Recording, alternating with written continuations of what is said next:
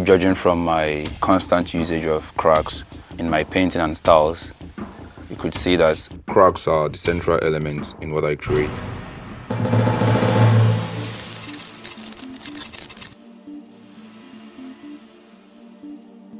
My name is Omeh Chinemerem Kingsley. I'm a Nigerian artist. I'm a painter, studied Fine and Applied Arts, University of Nigeria, Nsukka.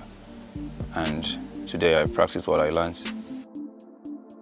Nsukka, to a very large extent, contributed in my creation and the kind of art I create.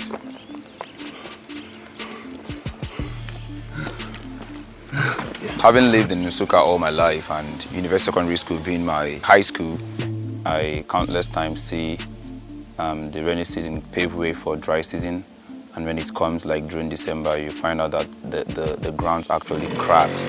I saw it as something beautiful, something that I would love to touch because of the rough texture. That's not the way it normally is, that's not the way it used to be.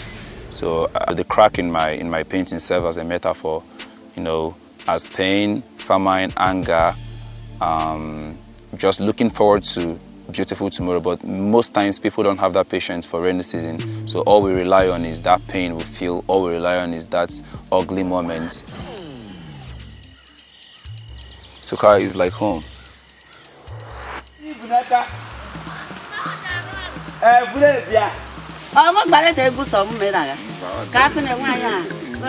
Nsukka has always been like that spark of life because of the weather in particular, the topography, where you have the hills, the mountains, the birds, the calmness, the sweetness that comes from Nsukka, the food, the people, everything about Nsukka is always beautiful. And as an artist, it's always encouraging to create in Nsukka, and most especially the school where we happen to exist in UNN.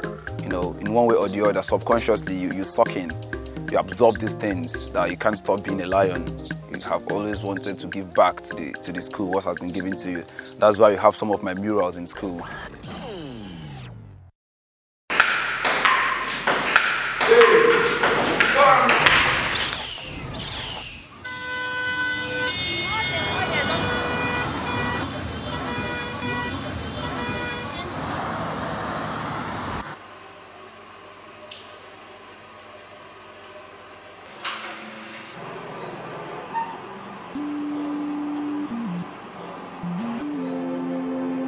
Port Harcourt as a city whereby I exist has influenced me very, very well.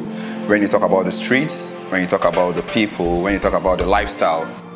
Art as a field of study is not just interpretation of images. You're not just painting to entertain people. You're not just painting for beauty. In my own world, I paint not just for aesthetic purposes. I try to speak a language. I try to let people see my view. I try to let people feel my desire for a green world.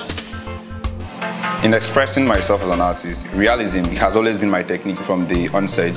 So the whole realistic, beautiful canvas rendering was my first way of expression. But since I didn't get what I was looking for, like the word didn't turn to what I expected, it changed the way I expressed myself from realism to abstracts. But then that movement where I have to stop realism and started my abstracts was a quest to express a deeper feeling. So realism didn't do much justice in the kind of expression I needed to portray my points and my central elements. So I deviated from just cracks and beautiful painting canvas to a very rough canvas. My emotions went wild on canvas and it was just very brutal. Strokes of brush, dead colors, using them, mixing them with linseed oil to portray how I feel. That's why you have works titled Lost in Translation. You have work titled Far Cry. You have works titled Impermissible Anecdotes. So you see all these things happen because of hate, because of lack of love. And that is why I address social commentaries and social issues, because if I have love for the world to change, I should be able to fight for it, not just speak. So this is my own way of fighting. This is my own way of expressing myself, preaching the truth I feel.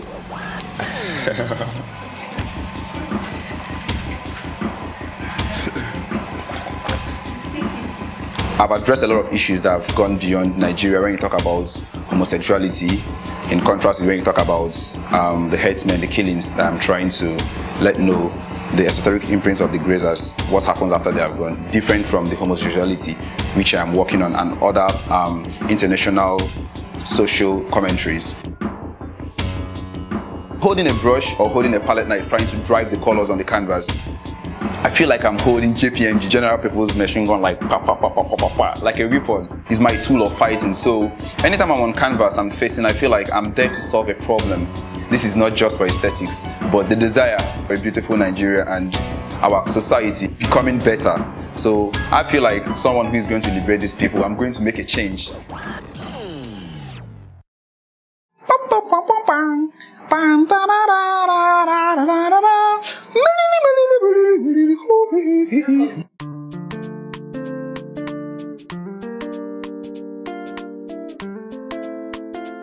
No matter how high a monkey climbs, he would continue climbing if there is a branch to climb on. So starting from Nsukka, where I grew up, exploring cracks, and I've moved from Nsukka to Port Harcourt, from Port Harcourt to almost every corner of Nigeria, exploring their lifestyle and their practice and how they perceive art. So I think I'm ready to a very large extent to embrace the new world I find myself in and things happening out of Nigeria.